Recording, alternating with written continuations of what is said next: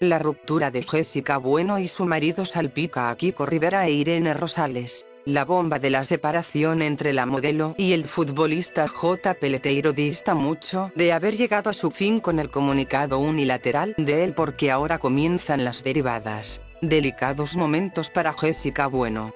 Después de que el programa Fiesta revelase este fin de semana su separación de Jota Peleteiro por la presunta aparición de una mujer en la vida del exfutbolista, a la que habría conocido en agosto en Ibiza y con la que ya viviría en Bilbao, el gallego confirmaba la noticia con un escueto comunicado en solitario. Tras un periodo de reflexión y 2 meses de separación física, y con el fin de evitar malos entendidos, queremos manifestar que hemos decidido formalizar nuestro divorcio de forma amistosa. Nos quedamos con los buenos momentos vividos, deseando mantener una buena relación, siendo nuestra prioridad la felicidad y el bienestar de nuestros hijos, publicaba en sus redes sociales. Una separación que, es innegable, afecta de modo indirecto a Kiko Rivera, puesto que se especula con que Jessica podría regresar a su tierra natal, Sevilla, con sus 3 hijos, Francisco, fruto de su relación con el DJ, y J. Jr. y Alejandro, con Peleteiro, ya que la vida en Bilbao de la modelo giraba en torno a los negocios de su ya ex marido, y ya no habría nada que la atase al lugar en el que estableció su residencia hace varios años.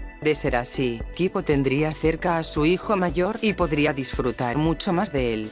Una posibilidad sobre la que los reporteros preguntaron a Irene Rosales, que, con la discreción que le caracteriza, aseguró que no tiene nada que decir acerca de la separación de Jessica y Jota. Ya te has contestado tú, respondió a la pregunta, dejando claro que no es asunto suyo.